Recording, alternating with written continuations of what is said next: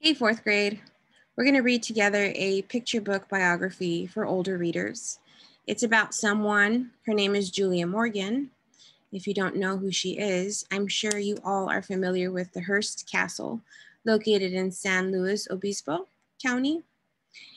And if you've heard about it, you've marveled at the fact that it's humongous. It's about 165 rooms total, 123 acres of gardens, and it's just a large piece of land.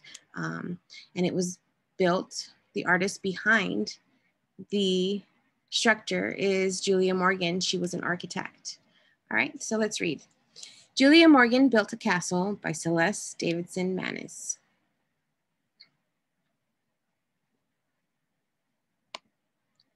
Julia Morgan loved to build. Born in 1872, Julia was raised in the small California town of Oakland on San Francisco Bay. Little Julia preferred jumping on the trampoline in her family's barn and chasing her brothers to playing with dolls and having tea parties. As she grew older, lessons and chores filled Julia's week, but weekends were made for adventure. The Morgans ferried across the bay, where shiny new cable cars climbed the hills and buildings sprang up like weeds. Julia's father was an engineer who knew how all sorts of things should be built. He enjoyed taking the family on tours through construction sites. Buildings were huge puzzles. Julia wanted to know how everything fit together. Sometimes the Morgans traveled across the country, not just across the bay. When they did, Julia visited her cousin, Pierre Lebrun, a busy New York architect who designed and directed the building of graceful stone churches, sturdy brick firehouses, and one of the very first skyscrapers in Manhattan, the Metropolitan Life of Insurance Tower. Cousin Pierre had the most exciting job in the world. Julia dreamed of becoming an architect. Architecture combined the study of engineering with special training in the art of building design, but only a few faraway schools taught architecture in those days. So Julia entered the nearby University of California at Berkeley. There, she studied engineering, the only woman in her class, and learned all about how buildings were constructed and why. There were so many parts to the puzzle. How do earthquakes, wind, and gravity twist, push, pull at the building? How is a building anchored to the ground so it doesn't topple? How do columns and beams carry the weight of walls and roofs? When should concrete or steel, wood or brick be used? Bernard Maybeck, Julia's favorite teacher, helped her put the pieces together. He taught math, but he was an architect too, just like Cousin Pierre. He believed that buildings should be as beautifully designed as they were practical and strong. Both men had studied at the greatest school of architecture in the world, the École des Beaux-Arts in Paris, France. That school name translates to School of Fine Arts. After she graduated in 1895, Julia went to work for Maybeck. She studied his designs for everything from rustic hillside cottages to grand university lecture halls. Maybeck's buildings were planned for the way people would live and work and move within them, but they were also made to inspire, like a magnificent painting or a stirring piece of music. Julia longed to attend the École des Beaux-Arts and learn more, but that would not be possible. The school only accepted men. Several months later, a rumor swept through Maybeck's studio. The École, have you heard? They may soon open their doors to women. Soon wasn't soon enough for Julia Morgan. She packed her trunk and raced cross country by train. From New York, she boarded a steamship to France. Paris filled Julia with wonder. She marveled at the Roman ruins, the grinning gargoyles and flying buttresses of Notre Dame, and Gustave Eiffel's infamous Iron Tower. She saw beauty in the pattern of rooftops and church spires on the horizon. Everywhere Julia went, she drew, sometimes in a sketchbook, sometimes on the back of an envelope, or even a scratch of paper. Soon, Paris felt like an old friend. The École des Beaux-Arts, however, was not friendly. A woman study architecture? But why? The trustees of the École would not even let Julia take their entrance exam. She studied for it anyway. Two architects who also taught at the École, first Marcel de Monclos and later Benjamin Chaussy-Michel. All the while, she practiced speaking, writing in French. On weekends, Julia visited museums and rambled through lovely small towns and villages. She explored King Louis XIV's Palace of Versailles, ornate Baroque theaters from the 1600s, and soaring Gothic cathedrals over 800 years old. And as she explored, she could almost feel the ghosts of French kings and their royal architects whispering to her. Every building told a story. Weeks turned into months, and months into a year. Julia moved from a hotel for women to a less expensive apartment at the Rue Guénégaud. Many times she skipped meals to pay for books on architecture. Suddenly, in the autumn of 1897, the large iron gates of the École creaked open just a bit for Mademoiselle Julia Morgan. After a year and a half in Paris, she was allowed to take the school's long and difficult entrance exam. The École made Julia take the exam, not once, not twice, but 3 times, before she was finally accepted into their architecture program in October of 1898. She was 26 years old. At the École, Monsieur Mazou showed 3-dimensional pictures with his stereopticon, and he spoke about the history of architecture. Monsieur Mondouy described how buildings were constructed from the inside out, down to every last detail.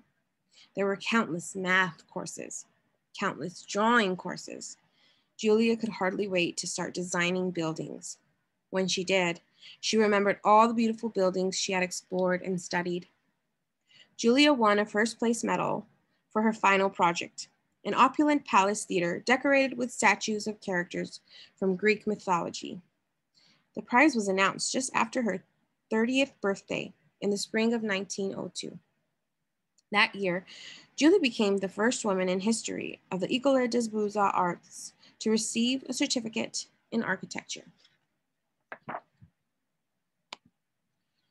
After 6 years in France, Julia came home. In 1904, she opened an atelier or studio in San Francisco as California's first licensed woman architect. A flurry of requests to design homes, many for school friends, was followed by a commission from Mills College in Julia's hometown of Oakland. Julia designed a lofty bell tower for the campus, using steel reinforced concrete to make it strong and more resistant to fire. But some doubted Julia's methods. It's too expensive. The walls are too thick. What does a woman know about a building anyway?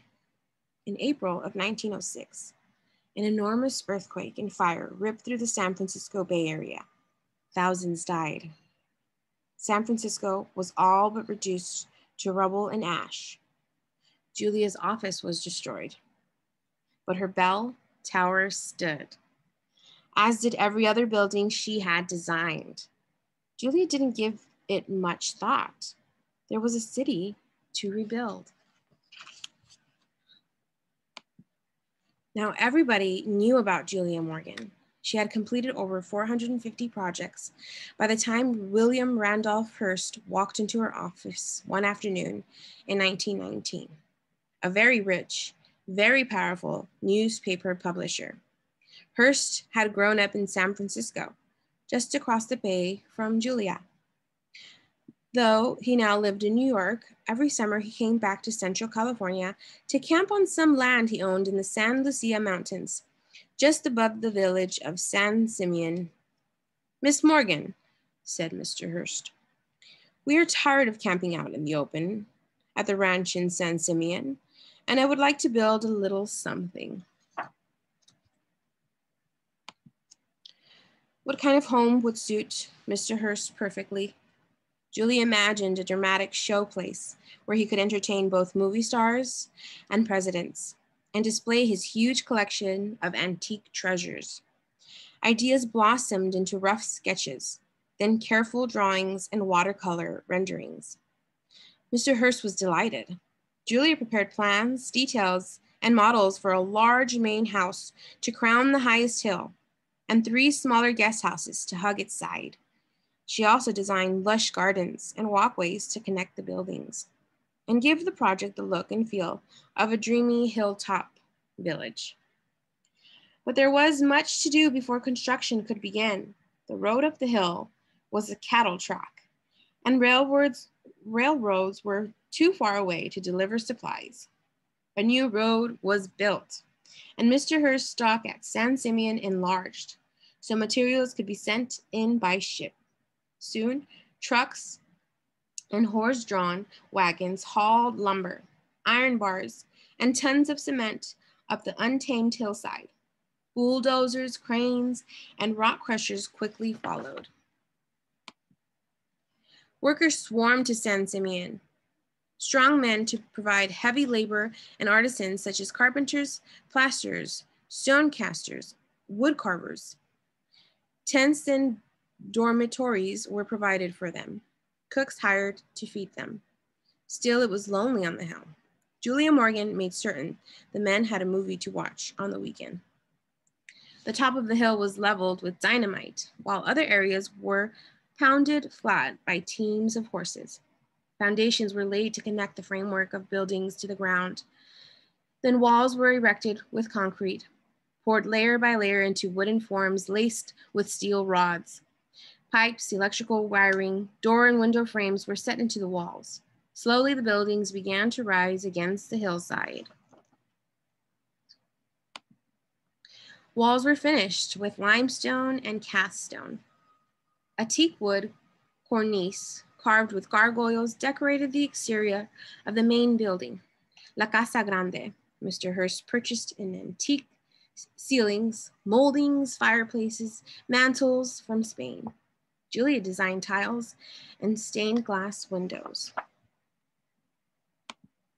While she worked on Mr. Hearst's castle, Julia Morgan finished hundreds of other projects. But come Friday night, she caught the coast train south from San Francisco to San Luis Obispo, and then took a taxi the last 56 miles to San Simeon. Julia usually arrived just in time for a quick nap before breakfast. She made this exhausting trip over 500 times. Weekends were spent walking the site, meeting with contractors and craftsmen, revising plans, and discussing the project with Mr. Hearst. For many years, Julia worked out of a shack propped against the side of La Casa Grande. Not everything went according to plan. Once, Mr. Hearst had a chimney torn down and moved, then torn down again and put back exactly where it was to begin with. Another time, after Julia remarked on the lovely view from the roof of La Casa Grande, Mr. Hearst asked her to add a 3rd story to the house right away. Other additions included a glamorous red velvet movie theater, an airstrip, and a zoo. And then there was the Neptune pool, a lovely Roman-style pool overlooking the sea, which Julia was asked to redesign 5 times in 12 years. Julia Morgan certainly understood Mr. Hearst's passion for building. She shared it. But when Julia disagreed with her flamboyant client, she wasn't afraid to say so. Perhaps that's why William Randolph Hearst, one of the most outspoken and influential men in America, trusted Julia Morgan more than just about anyone. Julia spent more than half of her almost 50-year career working on Mr. Hearst's dream home in the hills above San Simeon. Construction finally stopped in 1947, 28 years after it began. But the castle Julia Morgan built tells her story to this day. And that is the end. See you all next week, 4th grade.